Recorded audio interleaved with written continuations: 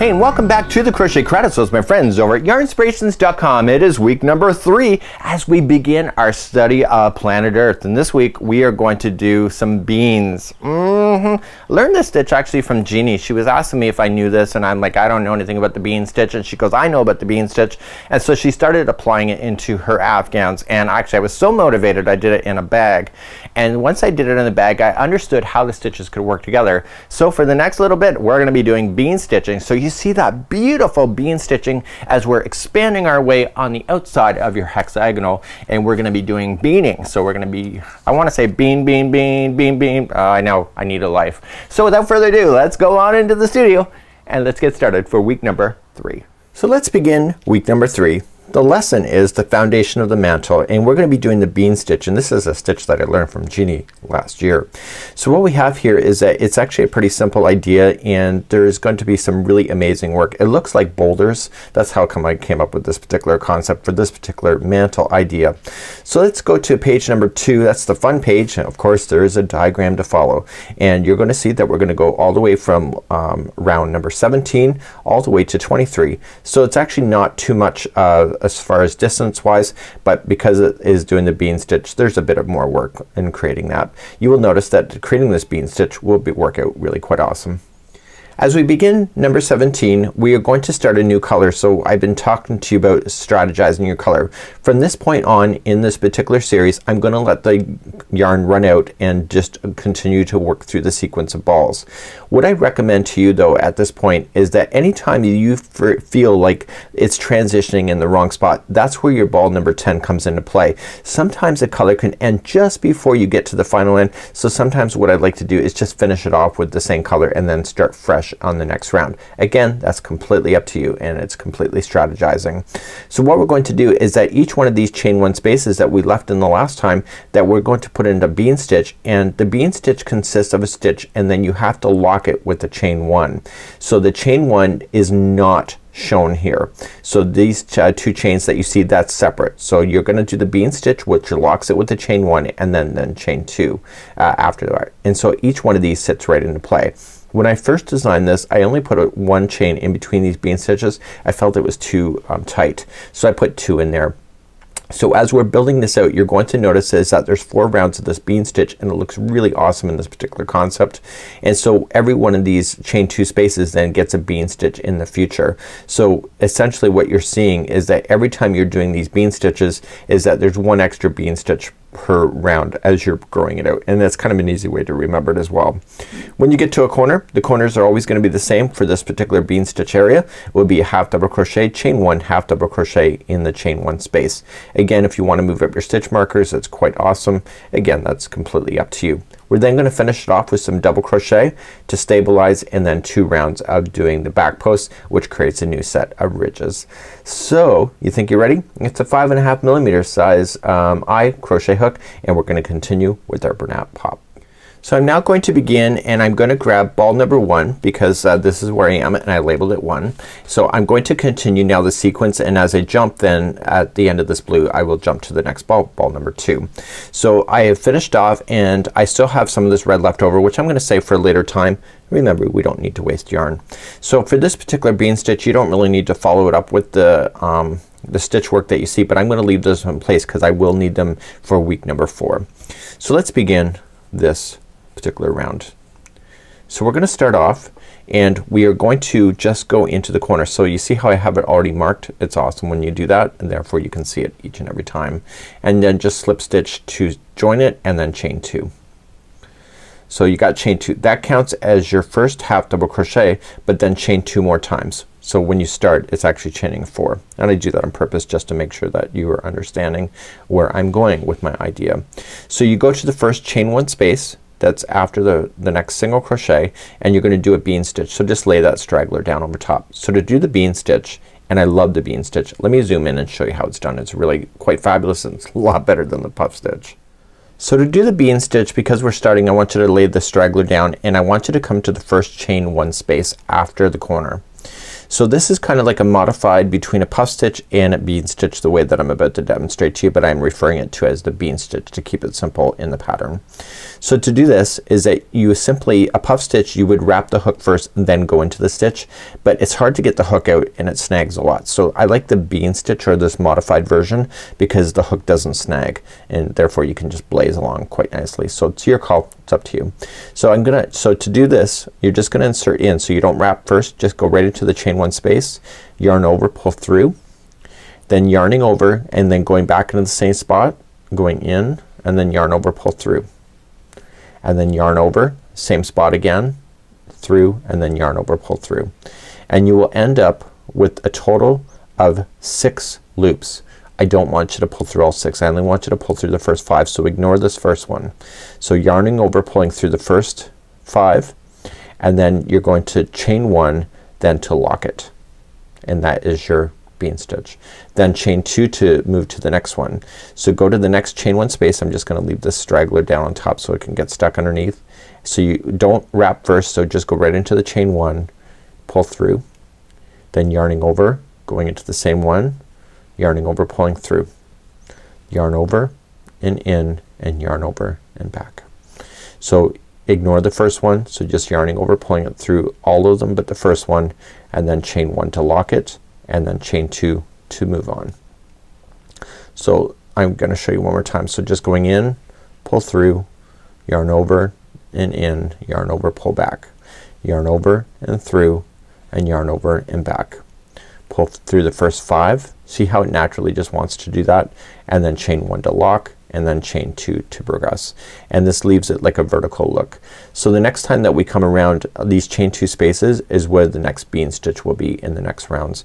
So what I want to do is go all the way to the first corner. I'll see you here in just a moment, and then we'll carry on and I'll show you how to turn, and then I'm gonna leave the rest for you and then meet you back at the end of this round.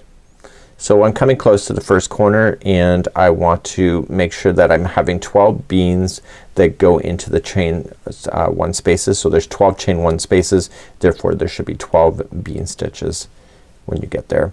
So I'm coming to the space just before the corner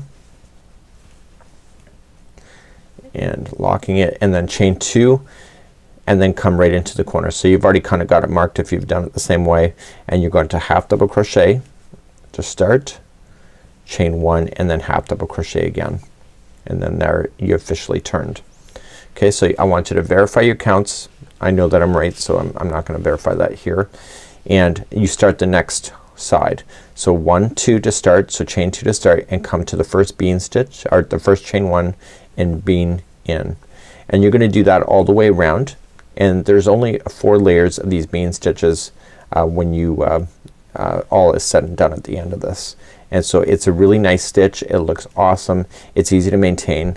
And let me show you the puff stitch. Let me show you why I didn't do the puff stitch. So a puff stitch you would wrap first and then going through and through. And because the way that you wrap it, see how it's leaning over? It always wants to snag. Now it didn't snag then, but it always wants to with me. So I hate that stitch. Worth the passion. So the bean stitch is a great alternative start so that you can have all the look without the fuss. So we're gonna bean all the way around, and I will see at the end of this round, and we'll just make sure that you're starting right, and then I'm gonna leave the rest of the rounds for the bean stitch for you to do on your own, and I'll see you back here in just a moment. So as I come back around, what's gonna happen is that we're going to just join it to the first, but let me just get there in just a moment. So there's only a total of 4 of these bean stitches in the rounds, so that it's really quite an easy idea. I wanted something in the pattern that really you didn't have to think much about, and so the bean stitch for me was one of those ones. So I'm just gonna come to the space right before the corner, fill that in with the bean stitch, and verify that you do have 12 of these going all the way around. If you've already verified that you had 12 chain 1 spaces, chances are you'll have that done right. Now when you get to the final corner that we started, don't forget you have to half double crochet in there first and then join it to the second chain up. So remember we chained 4, so just join it with a single crochet. So what I'm gonna do is I want you to do 4 of these rounds, and I'm gonna get you started. So now that the bean is in there, the chain 1 spaces acted as the holder. The chain 2 spaces here are the new spots, and so there's only gonna be 1 extra bean stitch per round in each side as we're continuing. So let's just get you started. So you're gonna chain a total of 4. So the first 2 is the half double crochet, 3 and 4 is the chain 2 space. So come in between the corner and the first chain or bean stitch, and therefore that is your bean. This is a straggler, so just trap it up underneath, just go right up underneath that and bean stitch right in that position. Okay, and then chain 2 and then come to the next space here. I'm just grabbing the straggler and going up underneath it so that I can really trap that in. It's a great way to do that, and then just carrying on. So chain 2 and bean stitch. So what I'm gonna do is I'll meet you at the first corner one more time, and then I'm gonna leave the next 2 rounds for you in order for you to continue. The ending of this will be the same, so you'll put in a bean right at the end here, and then you will just finish off this. So you put a half double crochet in this chain 1 space, and then just join it to the second chain with the single crochet.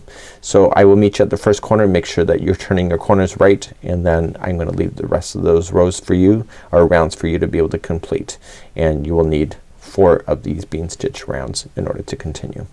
So I'm coming to the first corner that I'm about to turn, and I'm putting a bean stitch in the space between the last bean stitch and the corner, chain 2, and then just come right into that chain 1 space. So half double crochet, chain 1, half double crochet, and then start another side. So just chain 2 and then come to the first space after the corner and begin your bean stitches all over again and filling them in. So please go all the way around, and I want you to do 2 more rounds of this, and then remember when you get back to the beginning it's just like you did before. So you make sure that you finish, where's the beginning here, just come into the first one, put in a first half double crochet to finish this corner, and then join it to the second chain up. And what I want you to do is do 4 rounds of this, and this will be rounds, so we have 17, 18 is now in progress, and 19 and 20, and I'll see you back here and we'll finish the final 3 rounds that are left. So I'm coming all the way back around, and this is my 4 layers. You can see 1, 2, 3 and 4.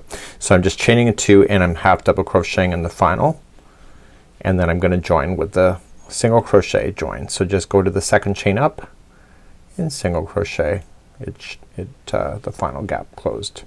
So now we're gonna move on in the pattern, and now we just have 3 more rounds to do. Look at the color, is amazing, right? So you'll see that the color did change on its own, so I'm allowing it to have its own freedom as we go. So let's begin the next round. In the next round we're gonna go round 21. We're gonna chain up 3, which counts as a double crochet, and then we're gonna put a double crochet in the first half double crochet that you have here, and then it's gonna be 2 double crochets in each of the chain 2 spaces all the way across to the corner. So when you get to the other side, make sure that you put a double crochet in the first half double crochet that you have, and then the corners will always be the same of double crochet, chain 1, double crochet, and we're gonna do that all the way around. Nice and simple. Let's begin round number 21. So let's begin. We're gonna chain 3, which counts as your first double crochet, and in the same one right here, okay, that is gonna be also a double crochet. So that's the top of the half, that's considered half double crochet if you remember. So each chain 2 space all the way across is gonna have 2 double crochets into it. So as soon as you do the first one, just jump to the next space. So it's kind of like you're bean stitching, jumping in the spaces, but now you're just filling it in. And you're gonna do that all the way to the first corner, and I'll see you there in just a moment, and then I'll let you finish the rest of it on your own for this round. So as we get to the first corner, you're just putting in 2 double crochets in each of these chain 2 spaces until you get to the half double crochet corners. Okay, so there's the corner. So the first one, this half double crochet, is gonna have 1 double crochet in it first, and then you're gonna go into the chain 1 space, and it will be 1 double crochet, chain 1, 1 double crochet. So you just have to watch these half double crochets when you're getting the first stitch in. It's right here. Do you see that? That's the top of the stitch, and you're gonna half double crochet in that one first before commencing into the chain 2 spaces. So each chain 2 space now to the next corner is gonna be 2 double crochets. So please do that same idea going all the way around, and I'll see you at the end of this round.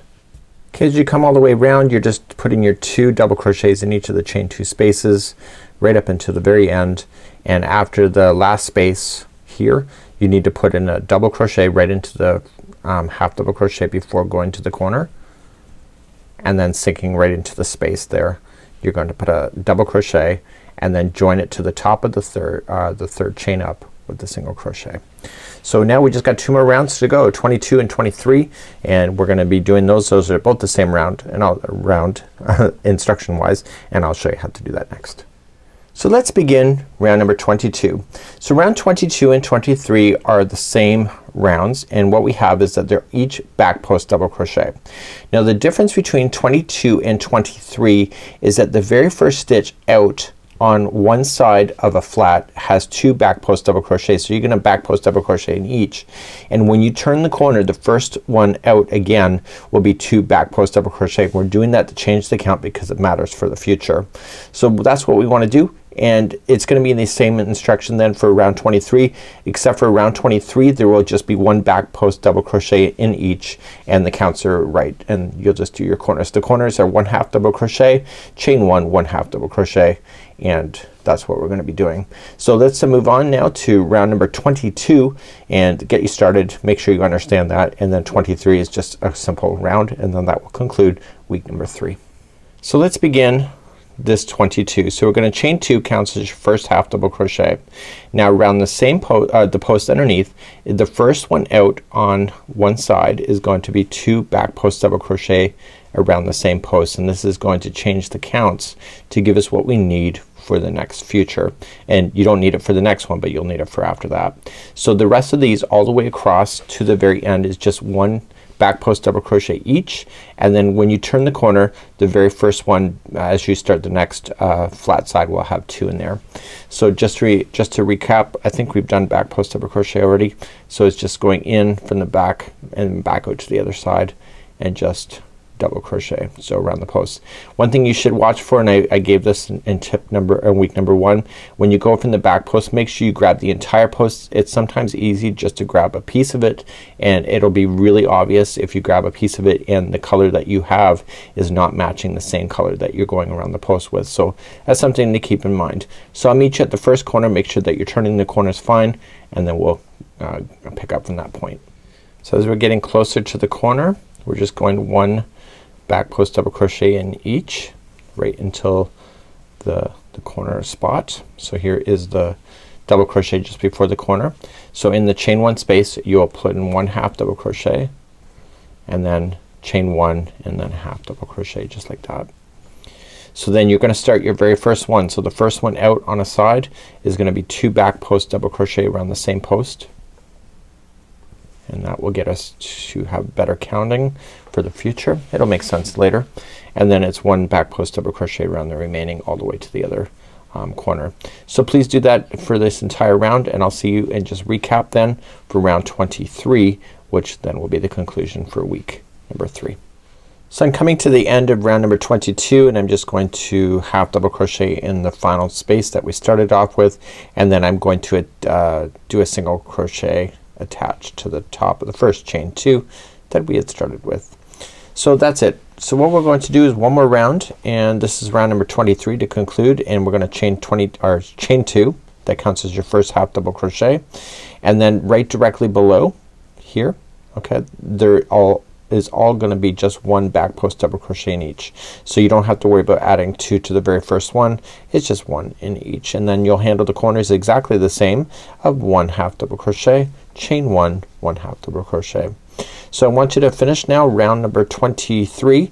Get that done, and then we'll be meeting me back here in next week as we continue our mystery. So let me get you all the way around, just quickly recap, and then you can enjoy the rest of your day. So I'm coming to the end of round number 23. This is the final for week number 3, and we're just doing back post double crochet, 1 in each. You can see that the colors have changed. As you can see, it's awesome. And just coming into the very last one, this is a 1/2 double crochet below. Just make that a back post double crochet, and then going right into the space that you started with, 1/2 double crochet, and then join to the top of the chain 2 with the single crochet. So I'll see you next week, and that's it for now. So that's it for week number 3. If you're sick and tired of doing beans, congratulations, you have just mastered on week number 3. You'll never have to do it again unless you see it in a project, but it is a great stitch. I hate the puff stitch worth the passion. Love the bean stitch. It has a very similar look without all that yarn snagging as you're doing the hook. So I'd like to thank my friends on behalf of Yarnspirations as well as us here at the Crochet Crowd. We'll see you next week, week number 4, as we continue along, and we're now at the halfway point of our stitch along for the summer. See you again real soon. Bye-bye.